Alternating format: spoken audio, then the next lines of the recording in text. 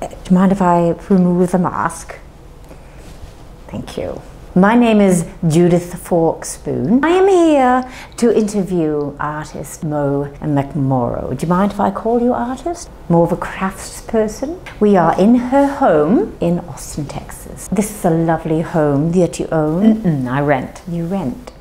Okay. Mo has created a mise-en-scène, and the viewer is complicit in creating the illusion of a gallery. I would almost call this genius, except for the fact that it is not faking it. It has become a cultural phenomenon. I'm not good enough to be able to fake it. Not even good enough to be fake.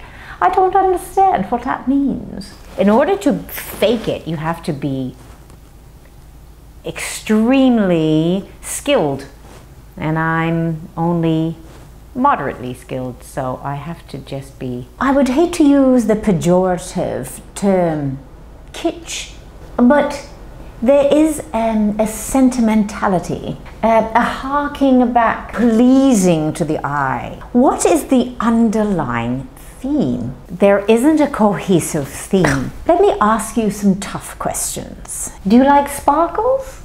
The accessibility to it. Yeah, my work is accessible to children, dogs even. Really? Let me tell you a story. I did a portrait of a dog.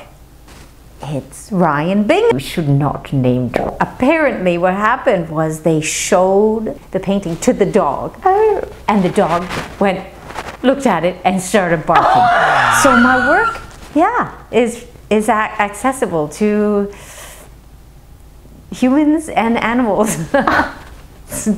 Yes. That's my claim to fame. Oh, I see. What is your favorite color?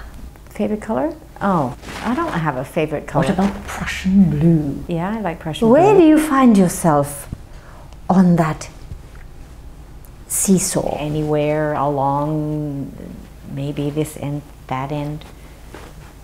I heard there was a story. I was living in Sydney and I went to this art opening. I remember walking in, got myself a glass of wine and looked around. There's lots of people there, but I still couldn't see the art.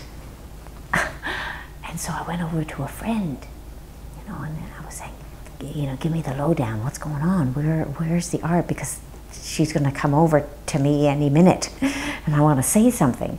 We were both looking around, we saw it. It was the electrical wire that went up the wall and along one of the beams. And it was painted lime green. And that was it. That was all that was in the gallery. Anyway, she came over and I just said, hi. I understood that it was redefining the space, but I didn't know that the space needed redefining.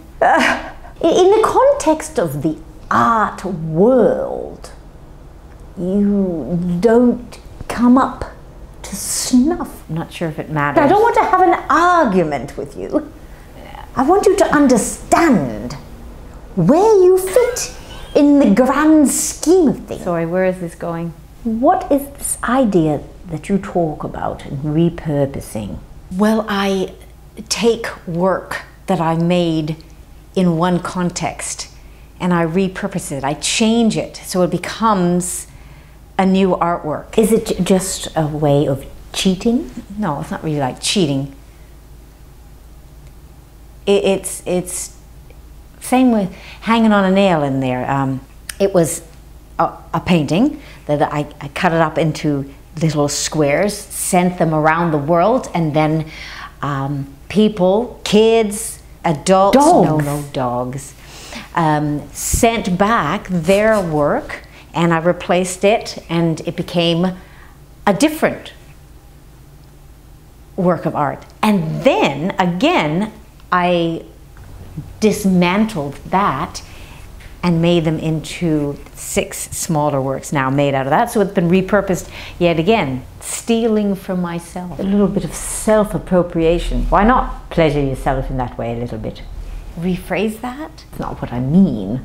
You and I both know that. Did you vote? I can't vote. I'm not a citizen. You're not even, so I'm Canadian, it's like American, but without the confidence. It's like a decaffeinated American. I think I might not have any more questions left.